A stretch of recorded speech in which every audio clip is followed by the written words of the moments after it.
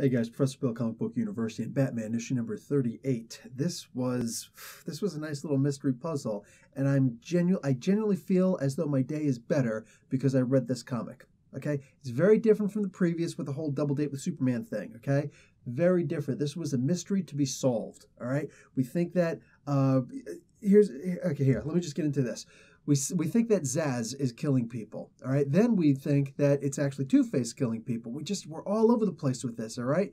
Now, the end of this was quite a surprise. I'm not going to give away the ending because if you didn't read the comic book, shame on you. But I'm not going to just give you the ending of this. No. You need to go and you need to read this comic book. And when you're reading this comic book, I want you to actually try and solve the mystery in this because it's so much fun. This was great.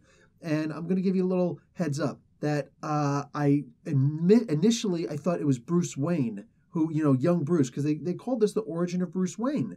So I'm sitting here thinking, like, what's going on? What's happening here? And I saw the cutting, all right? It looked like this kid was actually cutting his wrists. So I'm like, what the frick?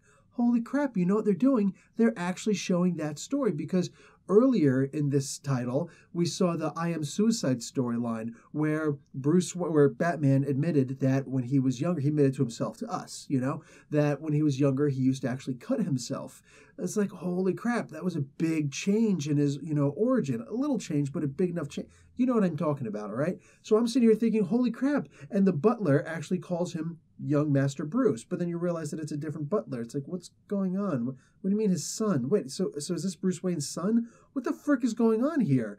And when I finally realized that this is present day and all that stuff, I'm like, okay, there's actually a mystery to solve here. And then I was completely on guard for everything. And I mostly followed along perfectly. Mostly. There were little sidestep here, mistake here and there, whatever. I don't care. I still figured it out. And I feel the better for having figured it out. And honestly, I want you guys to have this same experience. This was a great comic. I'm giving this an A. This was fun. I love what's happening in the Batman title right now. As much as happening in Detective Comics, I gotta admit, the Batman title itself, such a superior comic because it's just focusing on the Batman and just, what's around him as opposed to the Bat family. All right, I'm done. Professor Bell, Comic Book University. Class dismissed.